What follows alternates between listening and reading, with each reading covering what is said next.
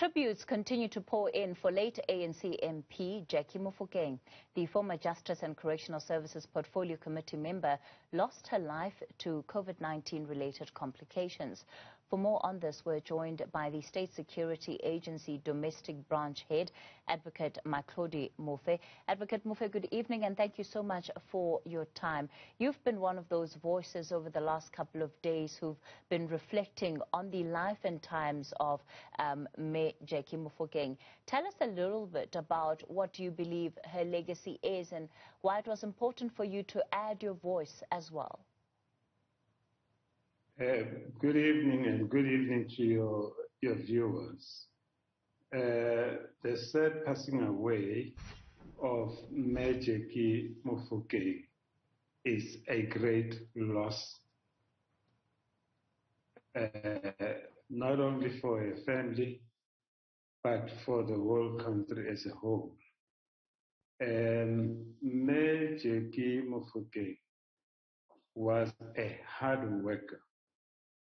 She did her job so diligently that whenever issues which were close to her heart affected anyone, she would get into the ring without soliciting anybody's assistance and assist the most vulnerable. We recall years gone by, there was a youngster in Kangala, Bronkhorstspruit, around there, Sindani, Sindani, who needed care because he was a youngster.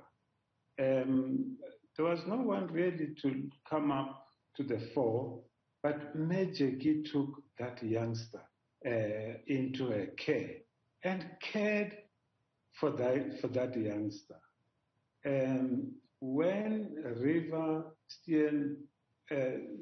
Steenkamp, may his soul rest in peace, was murdered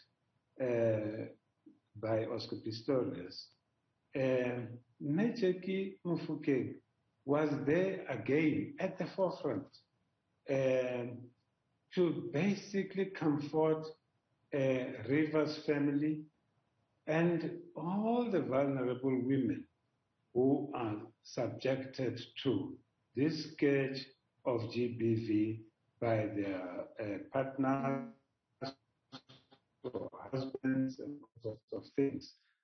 It is a great, great loss. And she did this without looking for any accolades or any accreditation or looking for any position, but to serve the most vulnerable people in our society. She served in the Gauteng legislature, and even there she was just as active insofar as even at national government, where she served in two portfolios. In this instance, the Justice Portfolio Committee. She made it a point that she executes both her tasks with distinctions. Interestingly enough, Jacqui Mofokeng, and she knew a lot, and she read. She is well educated, but on matters which she felt that she needed to get some advice, Jacqui Mofokeng would call at any given time and say, I am going to this sort of meeting. I need to understand what is the legal situation, you guys who are lawyers. And indeed, she will take that advice and run with it. Jacqui Mofokeng was not the one to shy away from any responsibilities.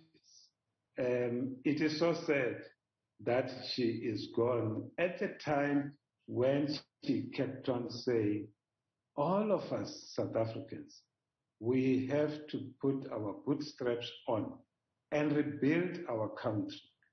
I don't think she ever lived for any other thing except to work for the community. Jacqui Mofokeng. Advocate Muofhe, tell us a little bit about the kind of relationship that you had enjoyed with her, and I suppose just, you know, the kind of person that she was, even on a personal level.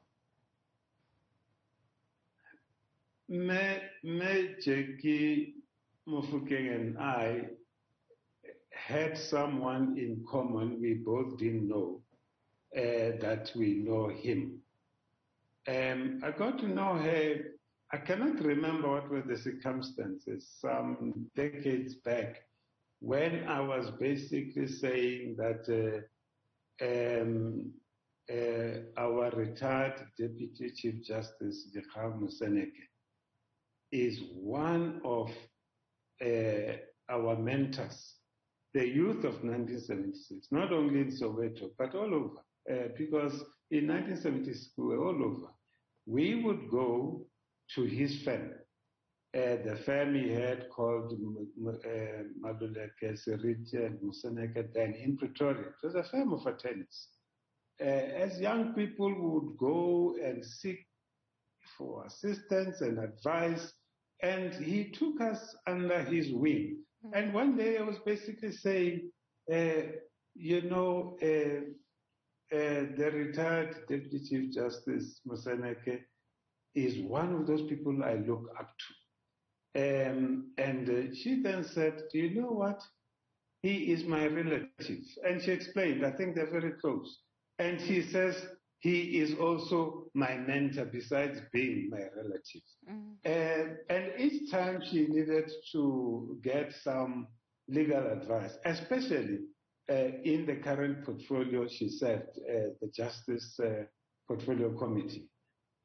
She would now and then, you know, solicit advice from me, and she was more concerned about ensuring that the bills affecting our most vulnerable groups must see the light of day in Parliament. And so we engaged a lot, even in terms of talking about the other ills affecting our society. And obviously, I also had to keep on encouraging her that she's going to register for a law degree.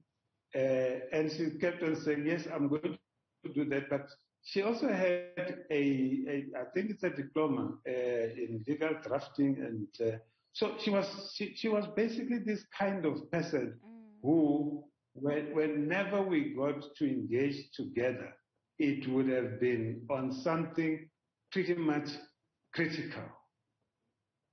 Advocate Mahlodi Muofhe from the State Security Agency, let me thank you so much for your time tonight, paying tribute there to the late Jacqui Mofokeng.